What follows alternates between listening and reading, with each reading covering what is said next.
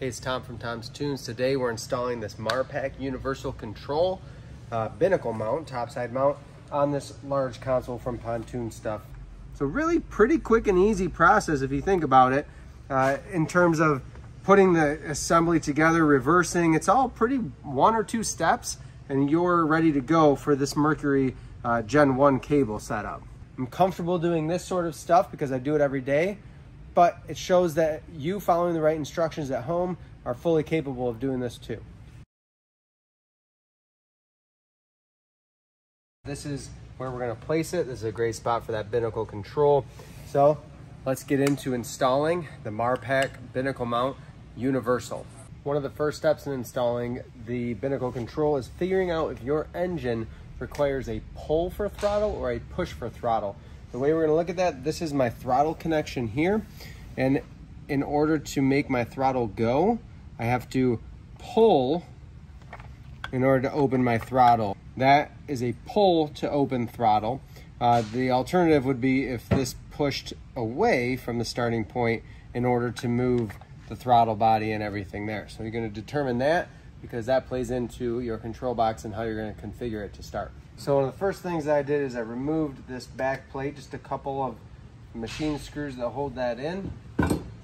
What I have to do on this is flip it because right now my throttle is push to throttle, meaning this is going to push my throttle. So we need to go ahead and reverse that. It's in the instructions, but we're going to pull our side cover off and open up the control box to do so. You'll notice that this is in the neutral position. So this is my shift. Each of these are my shift connections. This is my throttle connection. However, neutral with a lever should be straight up and down. So that's something that we'll adjust while we're pulling everything apart to change it over to a pull throttle instead of a push. We're going to start by removing this outside screw on the shift handle.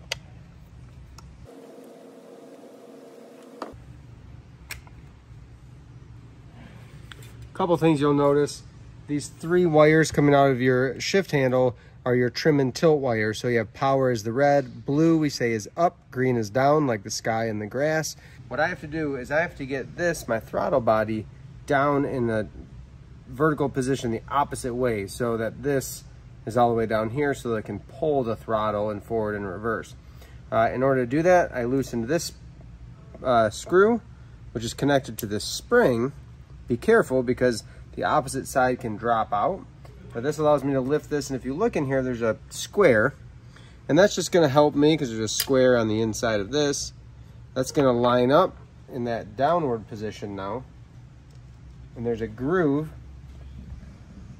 for this throttle pin to rest right in. It used to rest in here. It's just a track system, a lot of grease in these.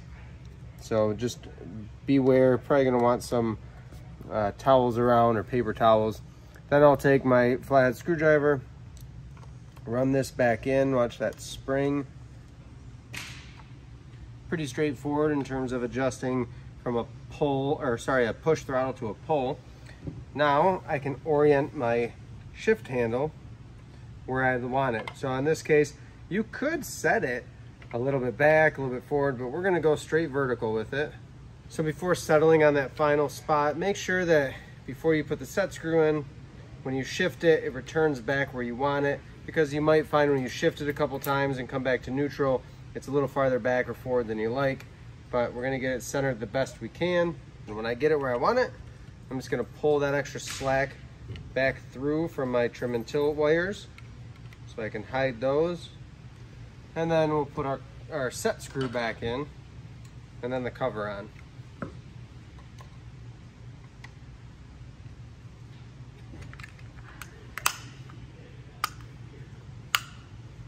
Just like that, we've got everything back together, oriented the correct way for this motor. So our next step is going to be getting our shift and throttle cables installed. This is a pull throttle motor, so we switched our arm here to pull throttle. But what happened was when we went to hook up, this is running Gen 1 Mercury cables for shift and throttle. Gen 2 wouldn't have this bullet in here or this block of plastic. So what happened was I tried to hook it up, my shift wouldn't quite make it. It'd have to extend all the way out just to connect to one of these spots, which wouldn't leave you any room to shift in the opposite direction. Your shift cable should always be right about the middle. They make a kit, U-Flex or Teleflex makes a adapter kit. I'm gonna take this, there's two of them, one for each. I'm gonna pull this little clip off. This will clip on and take the place here of this end, and we'll have a new end to connect to the control box. So I'm gonna pop that clip off with a screwdriver, and then we'll piece this together.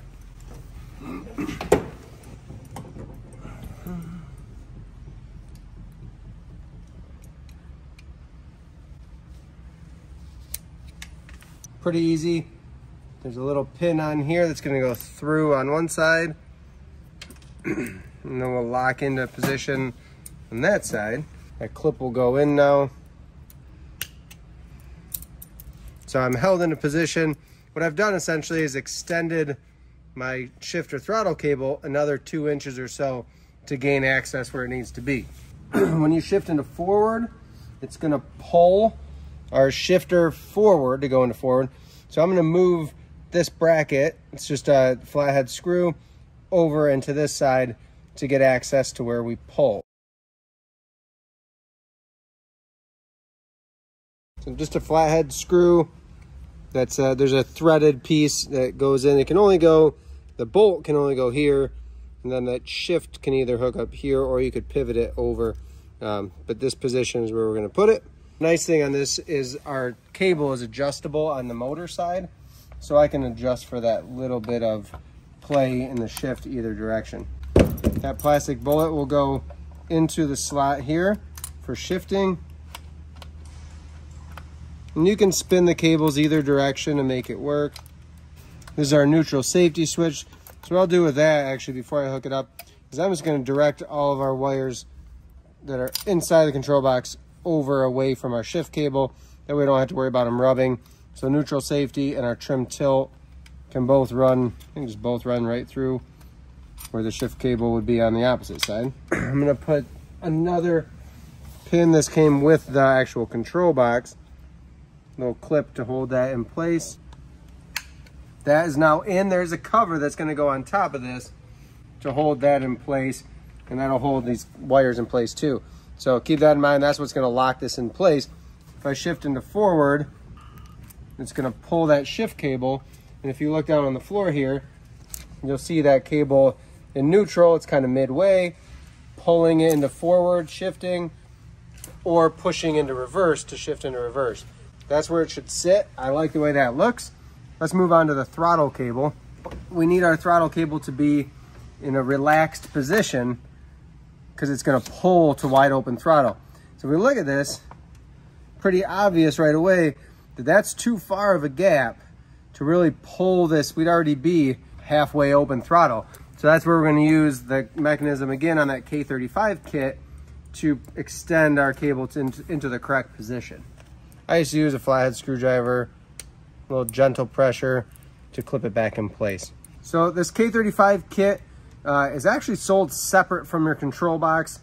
This one came to us on Amazon. There's a number of websites. Again, I believe the brand is U-Flex or Teleflex, but it's made for taking a universal box and making it work with these Gen 1 cables. Now I'm gonna put this clip on our throttle. That's in place there. So again, I'm going to shift into forward. When we shift, you don't want to see a whole lot of play in the throttle. So this, you see it barely move when it goes into forward, just slightly. That's not going to make a big impact on the throttle. That's fine. Same thing reverse. We're going to see the throttle or the shift cable move, but not the throttle cable so much until we accelerate, then we pull to open our throttle. So again, if I were going into forward, I shift into forward, then I can gain throttle. That's wide open throttle pinned down. Also, keep in mind, we can adjust at the motor. We'll show you how we do that with this style Mercury control cable. We're gonna put this cover on and then we'll be done inside the box. So really pretty quick and easy process if you think about it. In terms of putting the assembly together, reversing. It's all pretty 1 or 2 steps, and you're ready to go for this Mercury Gen 1 cable setup. When you put this cover on, just make sure your throttle cables are pushed into place.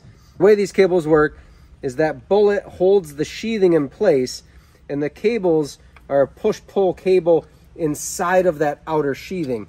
So our cable's moving on the inside of this metal and this plastic.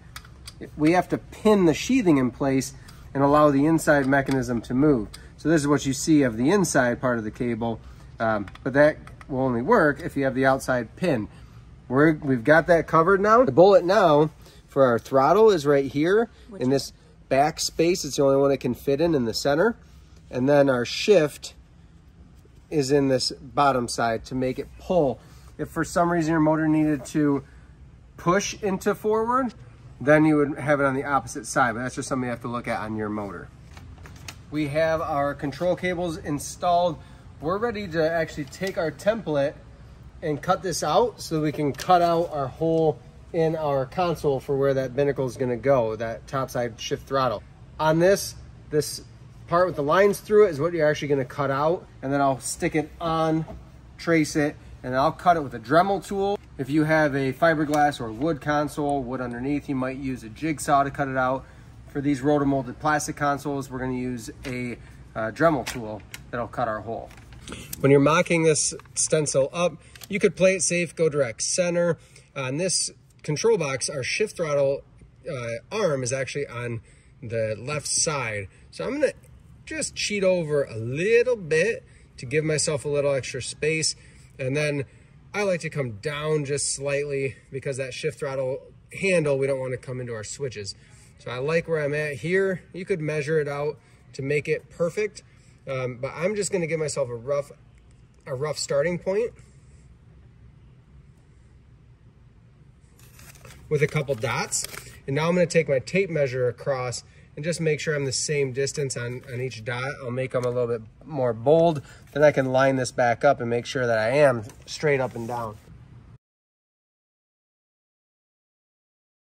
You're going to cut on just barely the inside. So I'm going to try to leave a little bit of Sharpie all the way around.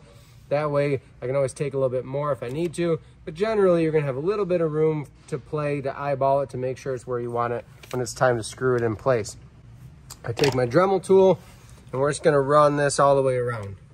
Always make sure I've looked underneath. Make sure there's no wires dangling or tied up close by. We don't want to cut into that.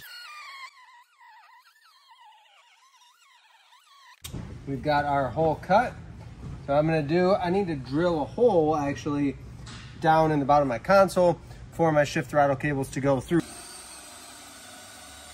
Before we put our cables down through the hole we cut and line everything up to screw the control box in, we are going to put our screws back in, or our bolts rather, for the control box, just to put the casing back together, and then our screws that hold it in place to the dash will go through the other holes. The last thing I'm going to do before we get ready to drop it in is I'm going to go and uncoil these wires. So these are going to be my trim and tilt. And then another one that you might be uncomfortable with if you're not sure what it is this yellow and red. This is your neutral safety switch wire. And it's just the same wire with the same ends. And these are going to splice into my key switch. I have the same wires coming out of my key switch. Without these connected to anything, nothing happens when I turn the key. When I put these together, the engine will turn, but you have to connect each from your ignition to each from your shift throttle in order to have that neutral safety, so you can't start the motor in gear. We're gonna run these wires down through the hole with the cables, and I'll work on splicing those back together when I get underneath and get everything in place. The last thing you need to make sure you do is position your grommet, your rubber grommet if you're using that, in place to make sure that you are not running everything through and then trying to add this later. So this is going to rest right on the hole we cut. So when I put my cables through it, I'm just going to make sure that this is slid all the way up by the time I get them through the hole. Grommet it through.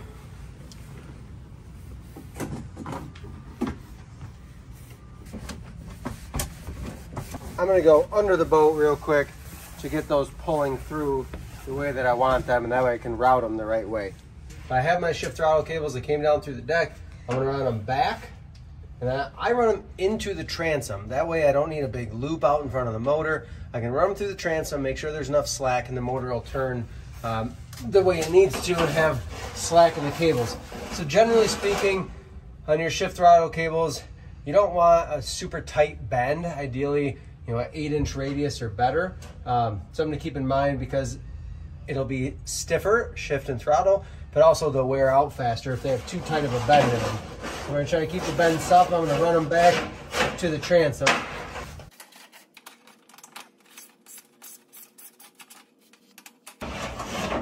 Then I dump them into the transom. I'm gonna go pull them out from the outside. If you're buying new shift throttle cables, not a bad idea if you start with a new box.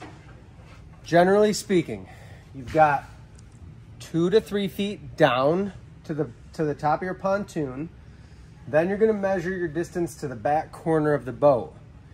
Then you're gonna measure your distance from the back corner to the center line.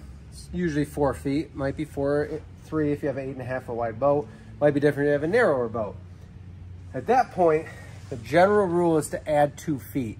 That gives you a little extra slack in the cables. Not a bad idea to add 3 feet on a pontoon boat. We could have a loop in front of the engine if we needed to, or everything can be tidy. But underneath the deck, your shift throttle cables, they can wave a little bit if you got too long of cables. But guess what? If you have too short of cables by even 6 inches to a foot, that's a major bummer because you got to pull everything back apart. So err on the longer side. There's room under a pontoon boat. No one's going to see that extra slack. On this, we've got our shift throttle cables. Looking at them, 2 ways to figure out which is which. First one, without going to the shift throttle box, this is fully extended, telling me that this is our throttle cable because I know that this is going to pull. This is our shift because it's lying in the middle. So if I go to the control box really quick, and we'll have Miss Corey hold these cables. The top one, remember, that's your shift. So that should be the first one to move when I shift into forward. Likewise, if I keep going and give it more throttle, knowing that, we can get to hooking them into the motor. We have a little bullet device or a bullet holder. So we have these barrels in the holder. They're gonna rest in there in this housing, and that's gonna lock your sheathing in place again so the cable itself can move. I'm gonna line this up. If you look, this is my shift mechanism. That's forward. If I come back to neutral, that's neutral. I got a little bit of play in there, but not a whole lot. If I put this in place, my cable is way past that point. I'm gonna adjust this barrel by turning it to shorten it so I can meet this hole in my cable with this post. That looks pretty good.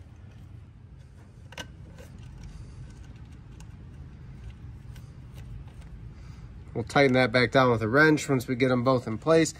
And then our throttle cable, same rules apply. My throttle here, when backed all the way out, I'm gonna hit the end, which is a good thing. So I wanna make sure that, if anything, I'm gonna err on pushing this tight rather than having the throttle partly open. I'm a smidge long. So we're gonna shorten that up. That looks good.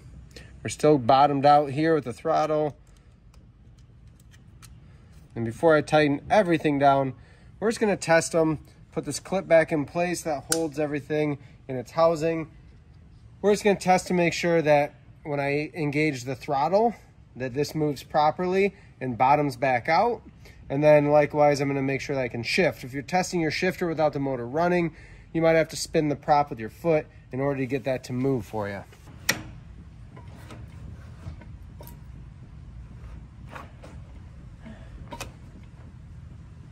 Our throttle's still bottomed out and our shift is back in neutral. It felt good. Let's test reverse.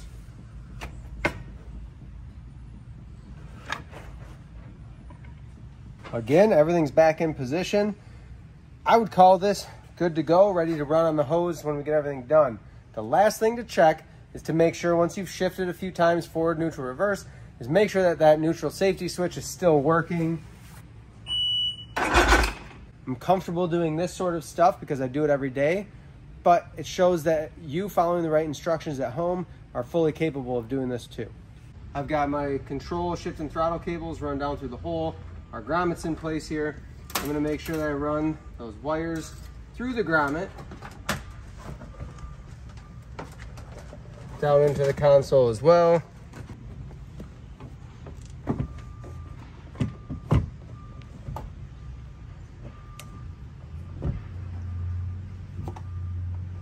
And then, voila, that's where our control box will go. I can always, so I have a little bit of play, even though I cut that on the inside of the line.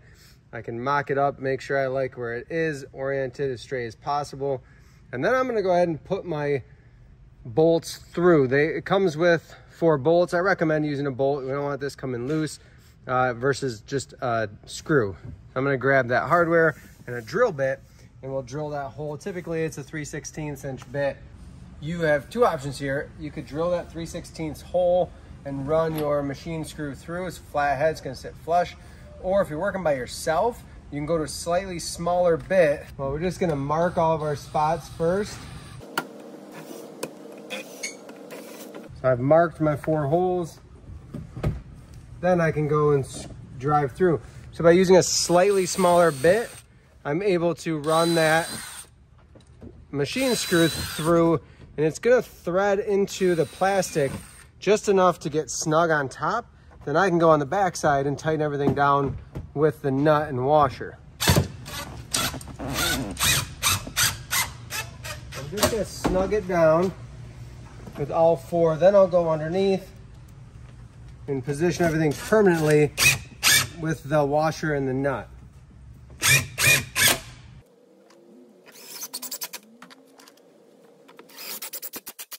That gets things nice and snug. I'm gonna go underneath and tighten the nut and washer from the backside with a wrench. Just a small washer and a nut on each one. And that's a 5/16. I'm gonna use a deep well socket for that. So what I've done now is I've pulled my wiring down from the control box. So I have my neutral safety wires as well as my trim tilt wires. And it's hard to see here, but I have my trim tilt harness. I don't have a lot to work with. We're just gonna splice in, hardwire them in. So we're gonna do heat shrink splices. We'll strip back our other wires and we'll splice them all together here. Very straightforward. Green to green, blue to blue, red to red. And then I take my trim tilt wires from my control box. They're already peeled back for me. So blue to blue. You could connect these with quick connects as well.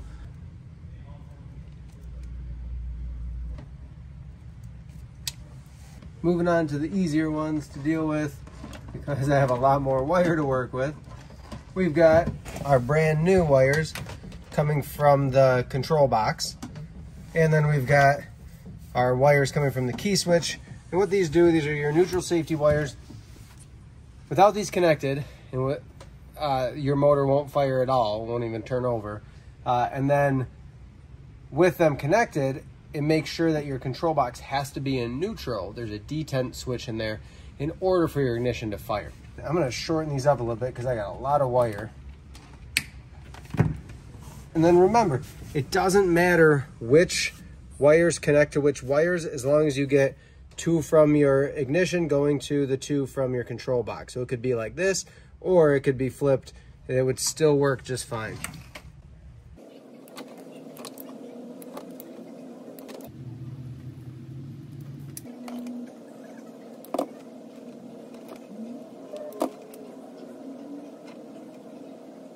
Give it that quick test. Need to charge the battery, but at least it turns over. That is it underneath. One more time, that shift throttle, our trim and tilt is right underneath. To engage throttle only, we pull out with the handle and then engage the throttle forward. It will click back into place. Now I'm ready to shift and throttle.